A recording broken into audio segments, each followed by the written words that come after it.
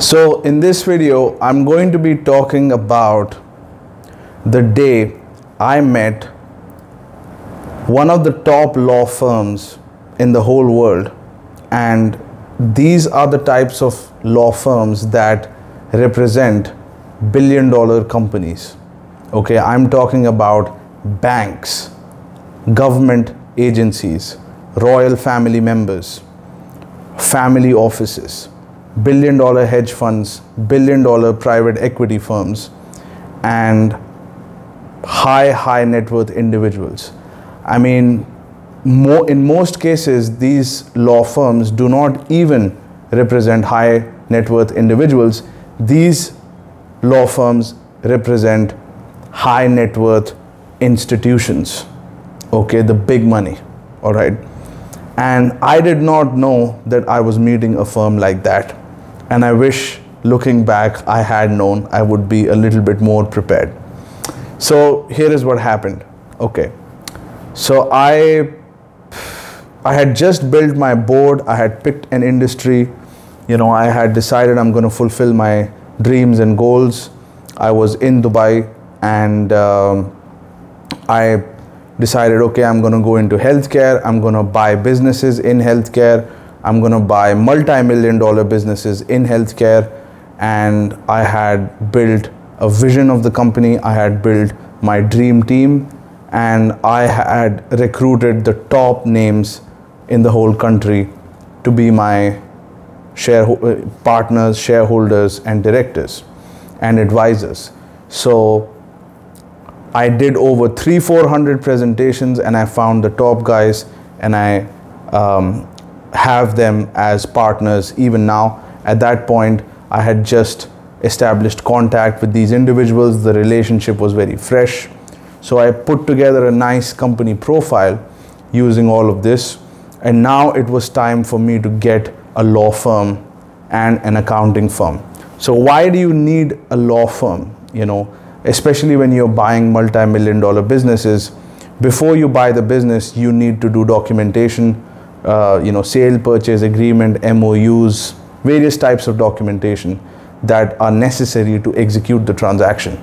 Not only that, one of the most important reasons is to do due diligence, which is investigation, or before you buy the business, you need to understand if the business is worth buying, and the information that the business has presented to you, is it accurate or is it fabricated?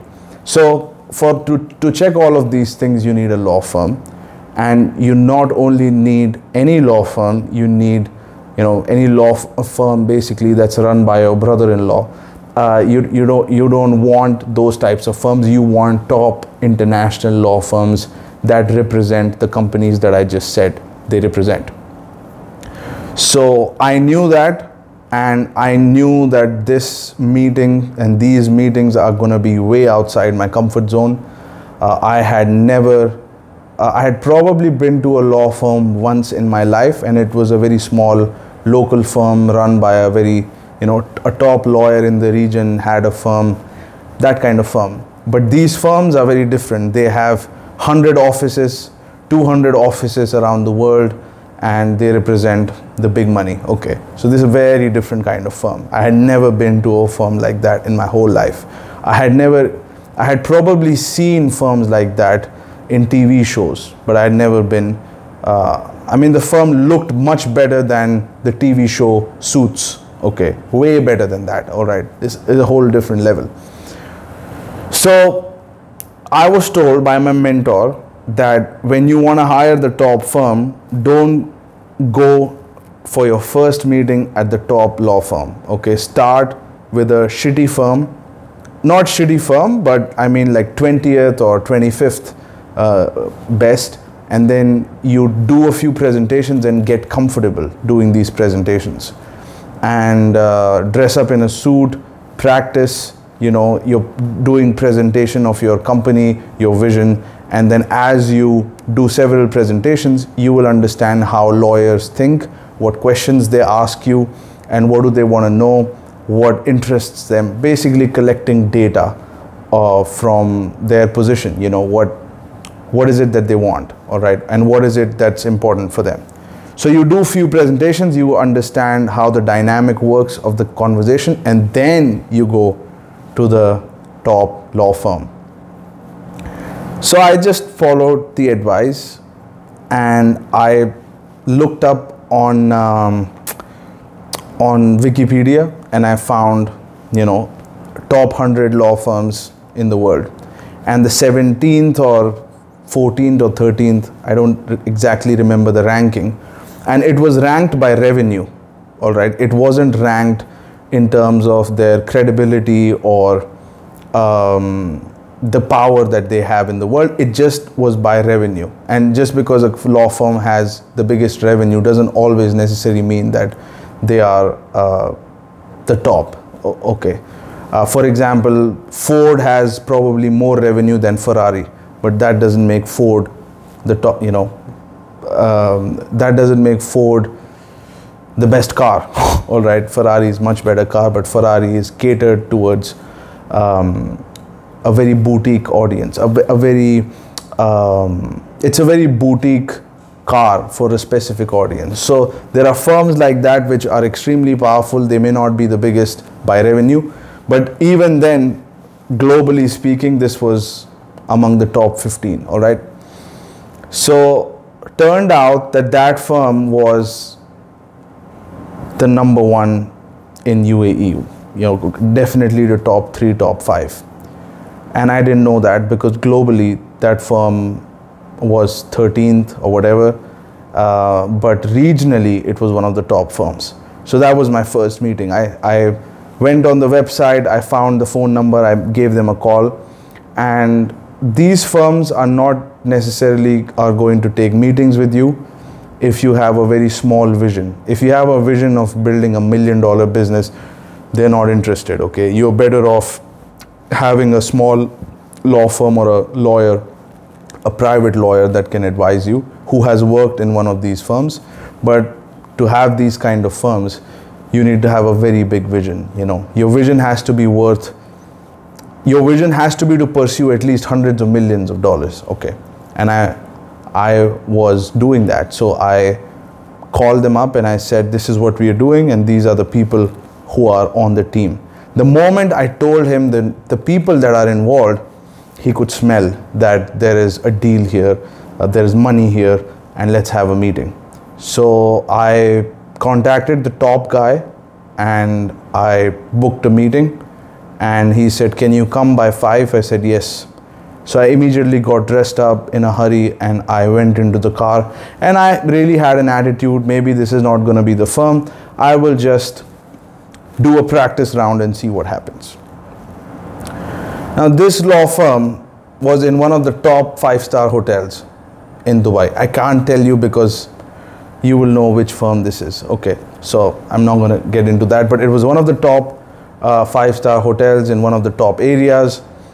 I go in and it's on the top floor. I press the button. I mean, the whole 5-star hotel was just incredible.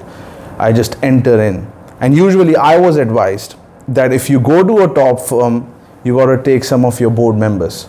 So I didn't do that because I didn't think I was going to meet a top law firm. I was just thinking I was meeting the 13th or 14th, you know, I didn't, but it wasn't the case. I hit the button on the lift, I went up, and I entered onto a floor of the hotel which was not exposed to normal people, because that was, the entire floor was their office basically, and it was built completely different.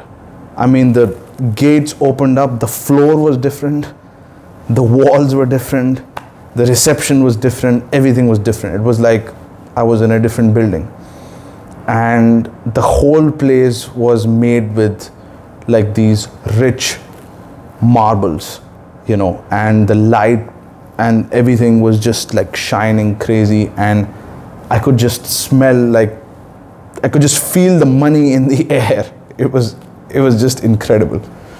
And I saw there was an extremely beautiful secretary there, and she looked at me with blue eyes and she said, can I help you?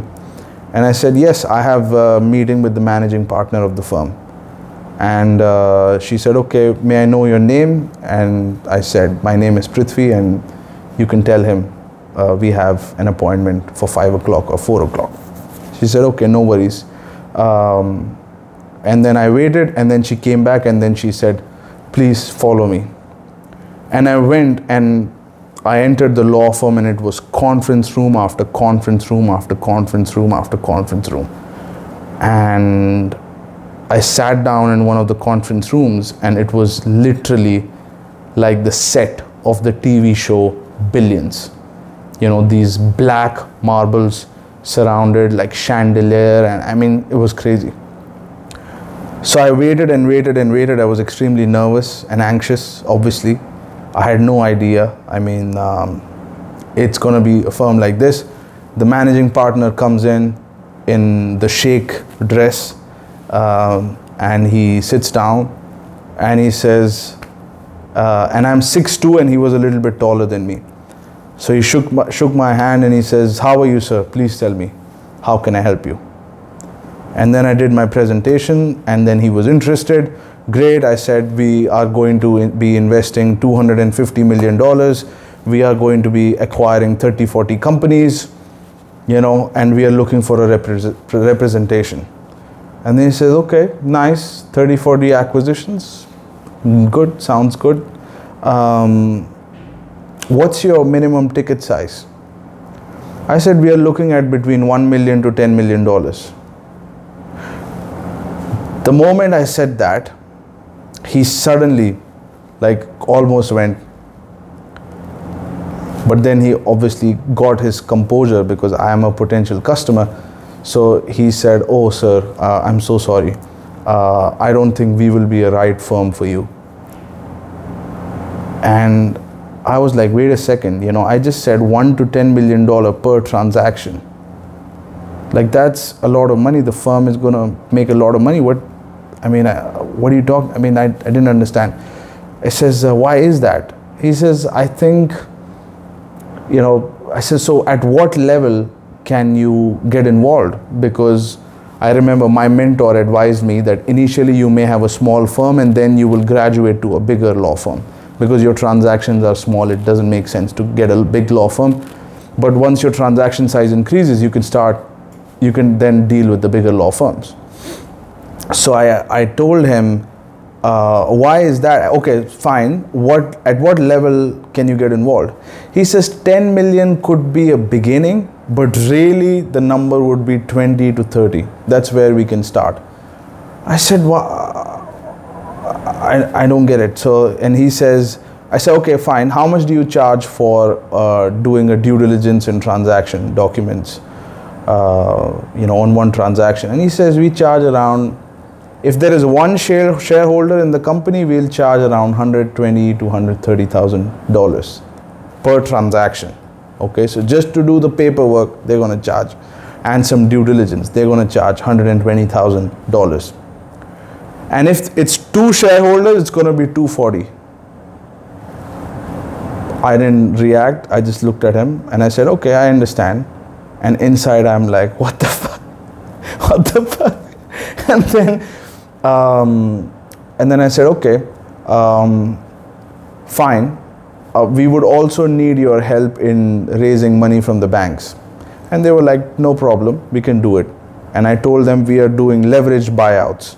Leverage buyouts is basically when you put the company that you're buying as collateral with the bank and raise money based on the company itself, and you pay off and you acquire the company. You pay off the seller and you acquire the company. So he says, yes, we can help you with leverage buyouts. We have just finished a leverage buyout of a $350 million company. We can certainly help you with that. We have the connections and we have the contacts. And I just looked at him and I was like, I mean, I didn't say anything. I maintained my composure, but inside I was like, what? You're telling me somebody did a $350 million leverage buyout? And I was just blown away. I didn't act blown away, but inside I was like, what world is this? What circle is this? What law firm is this? And which company had the fucking balls and audacity to do this kind of transaction? And you advised on that and you arranged for the financing. I mean, this was a totally different scale that I had not even dreamt of. And that was one transaction. It wasn't like this company was built over, 30, 40 years, or somebody built this company 30, 40 years. It was one deal, one transaction. And it concluded in 6 to 8 months or something, he said. It's a deal, it's just a deal. That company could have done series of these transactions. But it was crazy what he suggested. And then I said, okay, no worries. We'll establish contact when we are looking for bigger deals, and then we can hire the firm. He says, no problem, sir. We're going to be there.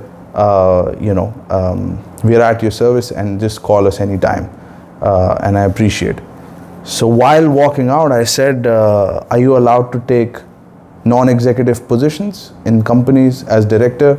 He says, I am, but I am already on 15, 20 boards, and my law firm is already getting a little bit worried about me because I'm on too many companies and I advise too many companies on a personal basis.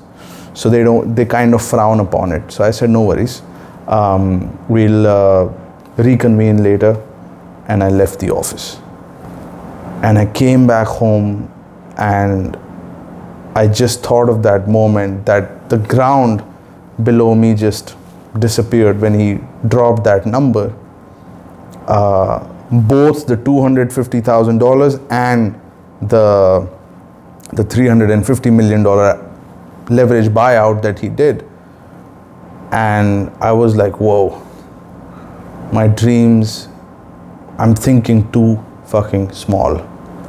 I'm thinking too small. There are these deals happening. I met the guy who was involved in these deals. I met the law firm that have been involved in these deals. Why am I looking for small acquisitions? Why am I thinking so small? My whole life, I thought to myself, my whole life, whenever I asked for money, I was told it's too much by my parents, by friends or whatever. Oh, it's too much. And for the first time in my life, when I'm talking about millions and tens of millions, I'm being told that this is too small. This is small ticket, my friend. Wake up. This is a small ticket transaction. $10 million, $5 million, $2 million, it's a small ticket. I know there are a lot of people online that brag about making a couple of $1 million. I'm not trying to demean that, but I'm just saying that in the context of actual business, it's a small ticket. And I didn't know that. And I was being exposed to this whole reality where people don't brag about their success, they downplay their success. They keep it very private. They keep their transactions very private, and then they laugh at people who are bragging about making a few $1 million. Get it? So that was a big lesson, and I had decided that day that one day I'm going to come back to this firm and I am going to be doing a $350 million deal. And I decided I'm going to be wearing a nice Savile Row suit. I'm going to be next to my advisors, joking and laughing and not even breaking a sweat before doing a deal of that size. And I'll be right here. I will be dealing with the same lawyer, and he'll be looking at me with a totally different perspective. He's going to remember that he came in and we had a meeting, and now, his whole position is changed. He did everything he said. So that was incredible, and I want to leave you with that. So I'll talk to you soon, and if you like the video, hit that subscribe button, and I'll see you in the next video.